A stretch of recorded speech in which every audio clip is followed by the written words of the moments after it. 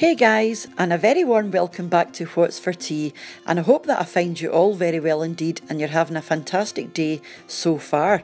So a couple of days ago I asked what you'd rather see next. The three options were a slow cooker beef curry, a slow cooker beef stew and a slow cooker beef chilli, and most of you actually chose to see the slow cooker beef stew, and that's what I'm going to be showing you today, guys.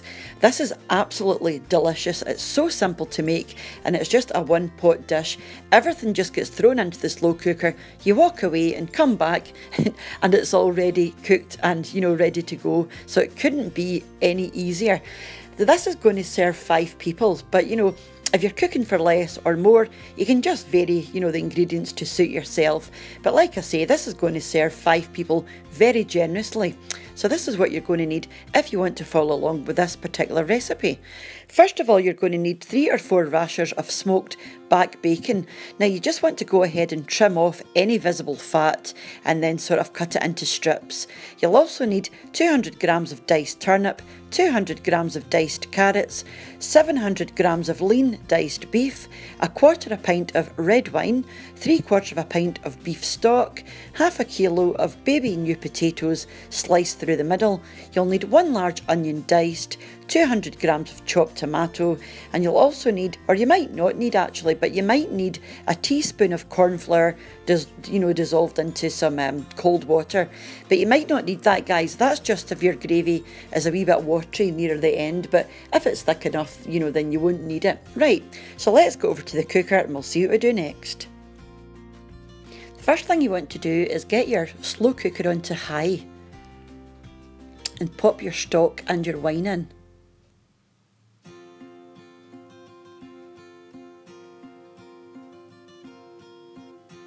And just go ahead and pop half of your beef in.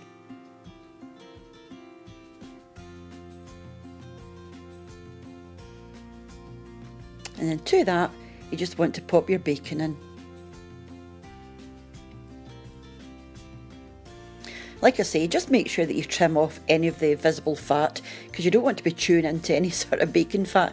That wouldn't be very nice. And then just go ahead and pop your carrots, your turnip and your onions in, followed by your potatoes, or some of your potatoes, and then your tomatoes, and some more of your beef,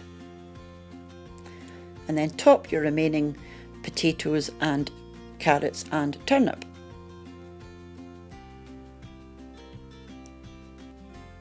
And I forgot to mention, guys, I'm also going to put on a teaspoon of thyme on the top, but you don't have to do that, that's optional. I actually nearly forgot about it. Oh dear. It just gives it a nice flavour. But like I say, you don't have to use thyme if you don't want to. Now you just want to pop this on high for 4 or 5 hours, or if you've got more time and you've got lots to do, you can put it on low for up to 10 hours. So it really, it depends on how much time you've got. I was kind of pushed for time today, so I started at 12:30 and it was ready at 5:30.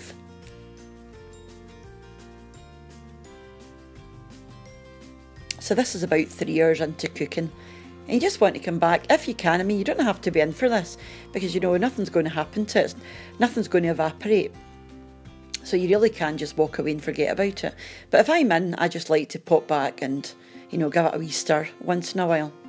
And this is at 4:30, and as you can see, it's getting a lot thicker. Now, if at this stage, guys, you find that your gravy isn't as thick as this and it's quite watery, you can go ahead and pop your cornflour in. Just mix a teaspoon of cornflour or cornstarch with some water, mix it into a paste and mix it in at this stage. And it'll be lovely and thick at the end. But like I said, I didn't actually need it this time, but sometimes I do.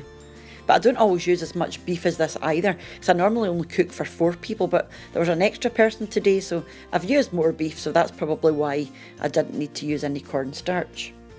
So this is me at 5:30, and this is it done. It's lovely and thick, the potatoes are lovely and tender, the root vegetables are lovely and soft, and this is good to go. So all you have to do now is plate it up. And I've just made this with some broccoli, cauliflower and sliced carrots. So that's the stew, some potatoes and some extra stew on the side. and it's absolutely delicious and smelt fantastic. It's just one of those things that you know, you really do appreciate when you're coming up to the colder weather, especially in this country. It gets very cold. And it's just so comforting and, you know, warming and, oh, just delicious. So thank you very much again, guys, for popping over and seeing what is going on. And thank you to everyone who took part in the poll, just to let me know what you want to see, because I like to cook what you guys want to see at the end of the day, because it's for you and it's, you know, I like to make what you actually want to see. So until next time, guys, take care of yourselves, and I'll see you then. So bye for now. Bye now.